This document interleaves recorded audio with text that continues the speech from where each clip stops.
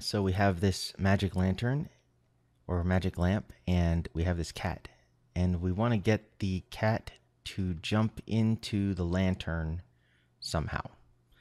This is a good candidate for using a GridWarp to squish the cat into the lantern's mouth here, but it might not be obvious how that can be done. So let's get into it. I'm going to drop down a GridWarp node on the cat, and we'll view it here. Now we want to manipulate the cat, but we need to see it relative to this lamp. So we're going to be looking at the lamp through a lot of this, but we need to connect this to the cat first just to get the format and everything like that.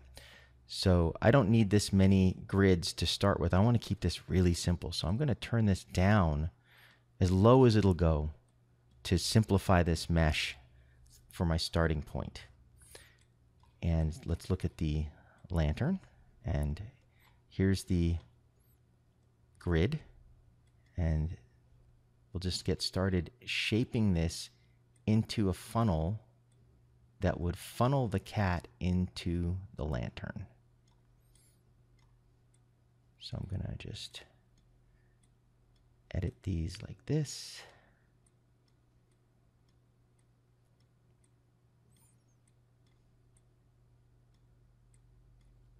We can grab all the points at once and manipulate them around, drag them up here, maybe scale this up a little bit more. And now we'll start putting a little bit of flair in here by bending these. Let's give it a more visual interest. And try to relax these Bezier handles, because the tension on the Bezier handles will actually influence how much weight each patch here has. There we go. So basically just making a little funnel to funnel the cat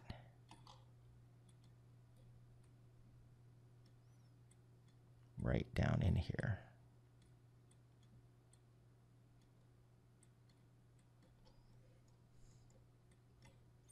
So you can see why I started with a pretty simple grid, because I don't want to have to edit too much, and I can always add more points later if I need them. But if I start with a whole bunch of points, then I'm got a lot more editing to do. So let's see how this is working. Look at the cat. There we go. And right now the cat is compositing right back over itself, and that's probably not going to work for us. It's because here for background it's selected to on source, so it's basically just sticking itself back over itself. But we could just put it on black, which for our purposes will be just fine. The cat's alpha channel comes along for the ride, so it's all good. It's all working. So let's go back to our lantern, and you'll notice that right now the bounding box is expanding, so all of this warp is still happening out of frame, even though it's warping outside the format of the cat. So that'll work. Let's do a merge. Matte merge of A over B here. And then the cat will now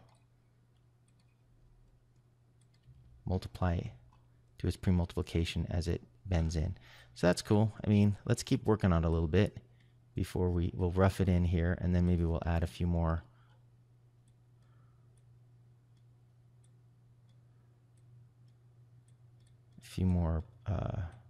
control points or something.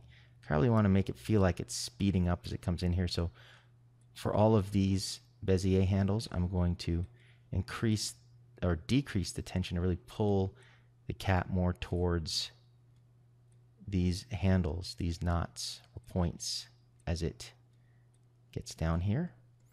And then these, I probably want them to have a fairly natural tension. Maybe it's accelerating a little bit as it comes down here.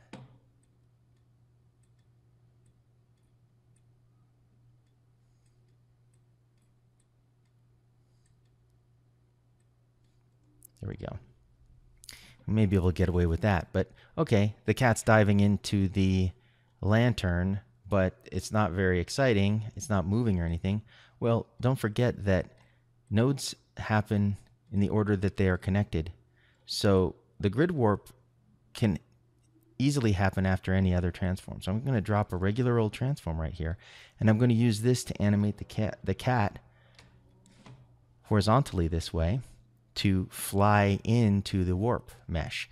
Because if we look at the source mesh, you'll see this is the source mesh for the cat. That's what the cat would fly into if I transform the cat forward into here. But it's going to go to this mesh here is what it's going to be bent into after it's moved forward. So let's look at that because it's a little more intuitive to look at than it is to think about. I'm going to take the transform and I'm only going to move the cat horizontally here. Let's do this as our end keyframe too. So I'm going to move to 120 and move the cat back out of the warp, the grid warp. And now I can set a keyframe for these, set key. And should have put that on 0 actually. Let's set key on 0, and then we'll go back to 120, and then we'll move the cat forward, and now it's moving into the warp.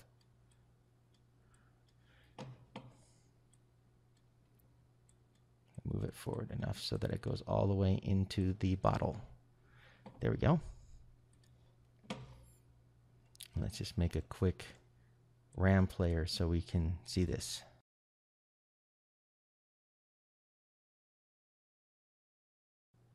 There we go. It's a genie cat flying into a bottle. Let's say you wanted to make the genie cat look more like smoke or have a little bit more visual interest as it went into the bottle. You could easily now add more patches to your grid warp, and the easiest way is to use the plus pen here and just click where you would like to add new lines, and the grid warp will attempt to put these in the appropriate place and have the appropriate tension and everything for them, but you might still need to touch them up. There's no guarantees that it's gonna pick the exact correct tension. See, here's a good example.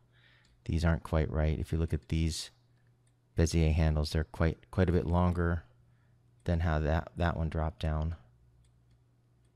Same with this one. So you might still have to touch them up if you do add them sort of post-editing editing of the thing, but at least you have a good guide with the other ones that you've dropped in.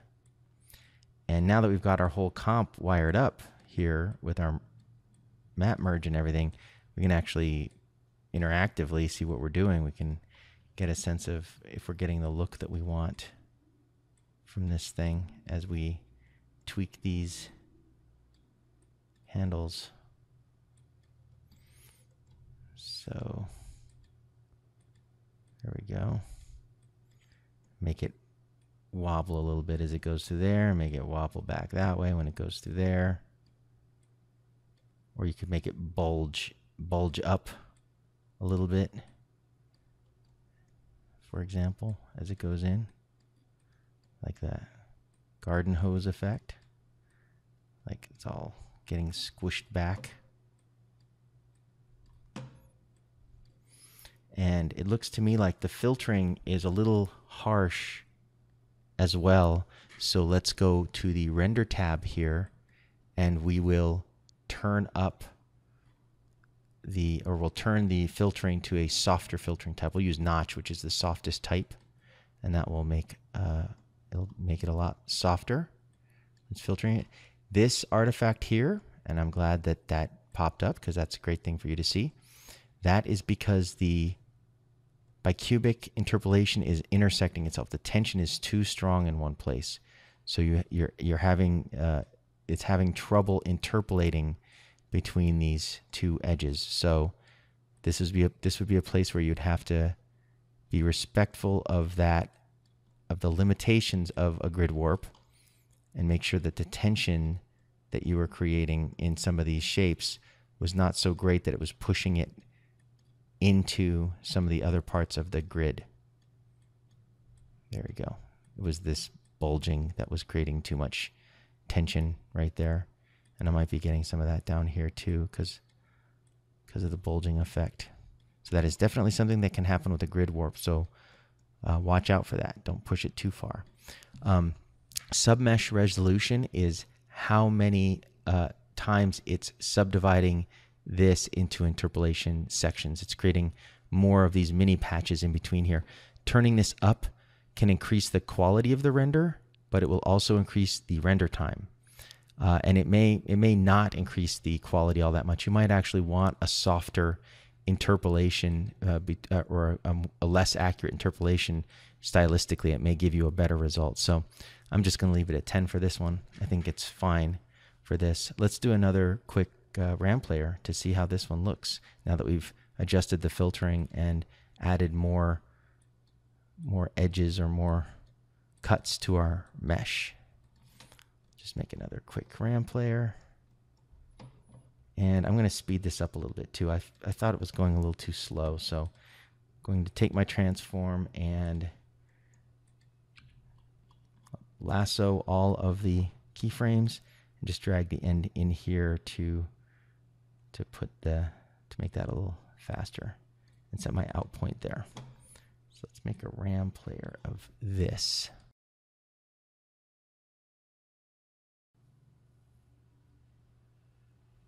Awesome. Cat jumping into a genie bottle. Now you know how.